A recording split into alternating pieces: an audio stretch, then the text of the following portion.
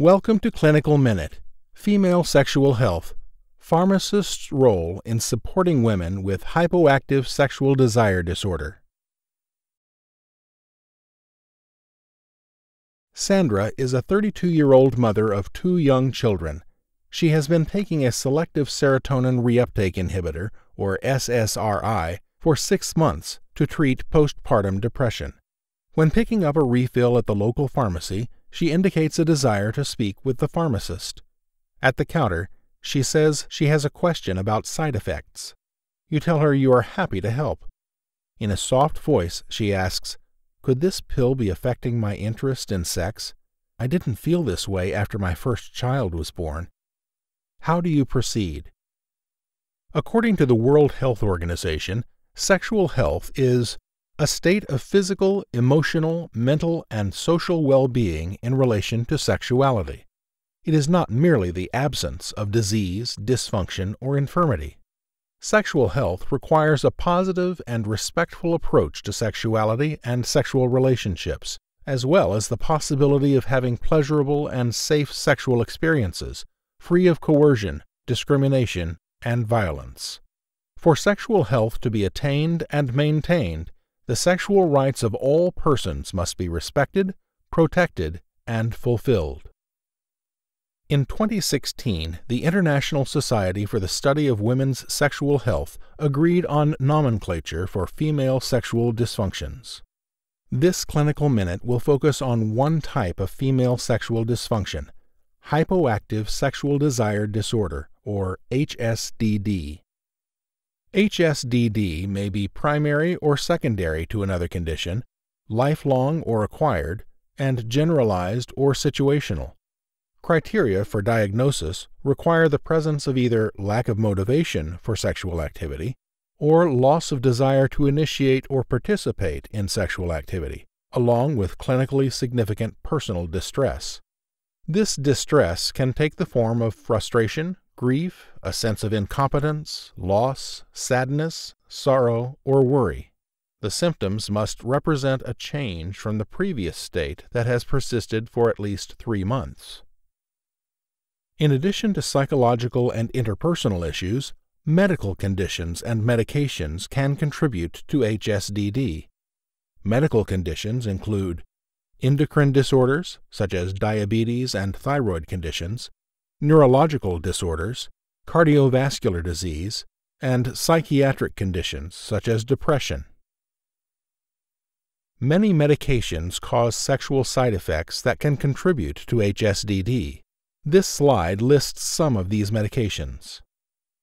Because a variety of general health and psychosocial factors can impact sexual function, a thorough sexual history must cover a lot of ground and must include both medical and psychosocial issues. Questions about medical issues should explore the items listed on the left. Questions about psychosocial issues should explore the items listed on the right.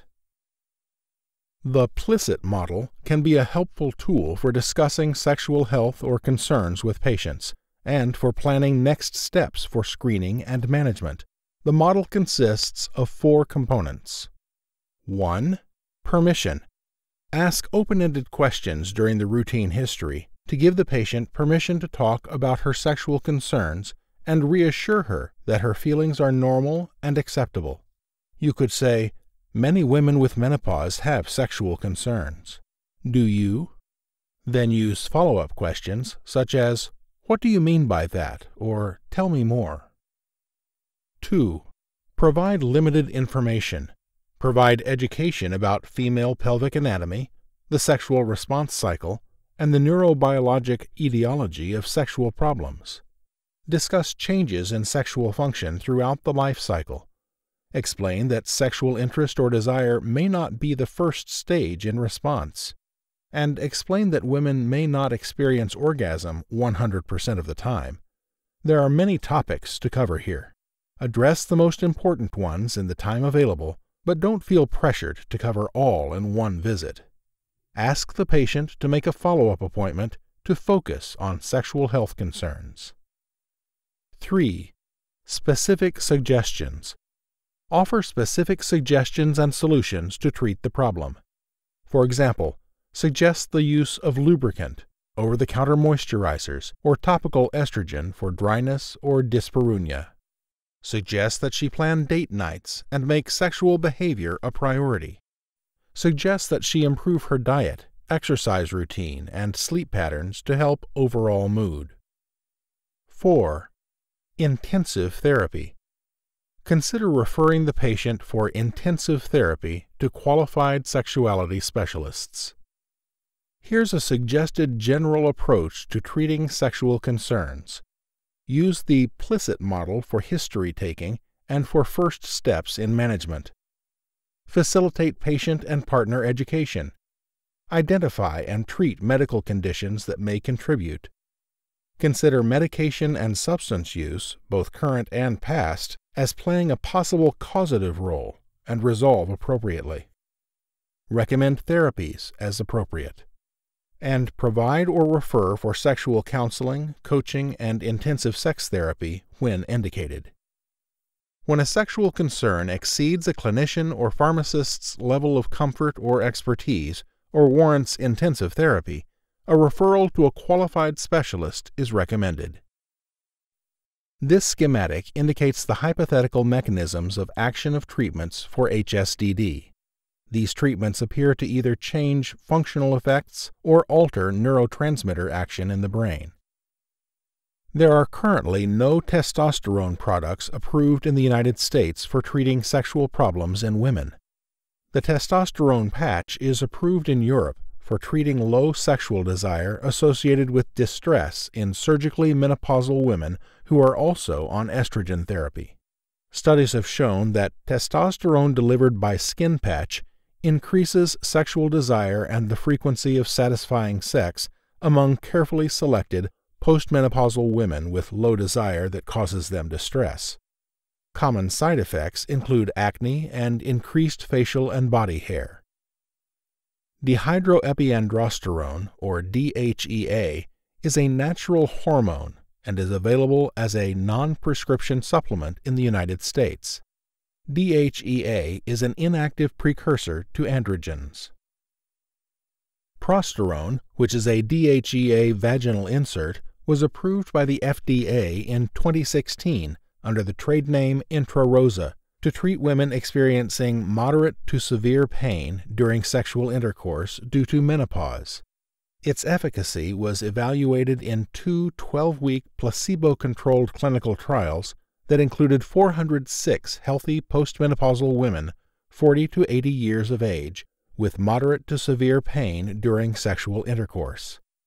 Prosterone, when compared to placebo, was shown to reduce the severity of pain experienced during sexual intercourse. The most common adverse reactions observed in these trials were vaginal discharge and abnormal pap smear. For DHEA supplements, which are not reviewed by the FDA, the evidence on effectiveness is mixed, and safety and efficacy data are lacking. This table lists centrally acting agents for the treatment of HSDD. These agents modulate neurotransmitters in the brain that affect sexual response in women. Bupropion is a norepinephrine dopamine reuptake inhibitor approved for treatment of depression and smoking cessation. It has been shown to improve measures of sexual arousal, orgasm completion, and sexual satisfaction when assessed using the Changes in Sexual Functioning questionnaire.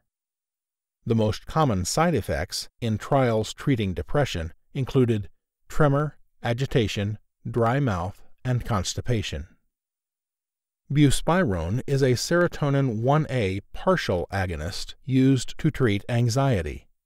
When used in combination with a selective serotonin reuptake inhibitor, or SSRI, it was found to decrease SSRI-related sexual side effects, with 58% improved compared to 30% improved with placebo. The most common side effects in trials treating anxiety included dizziness, nervousness, nausea, and headache. Flibanserin is a serotonin 1A receptor agonist and a serotonin 2A receptor antagonist. It is FDA approved for generalized acquired HSDD in premenopausal women.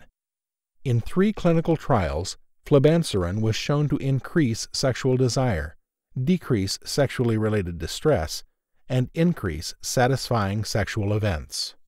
Note that efficacy takes several weeks to develop.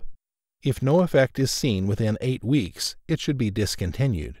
Its prescribing information includes a boxed warning that highlights the increased risks of serious hypotension and syncope with concomitant use of alcohol.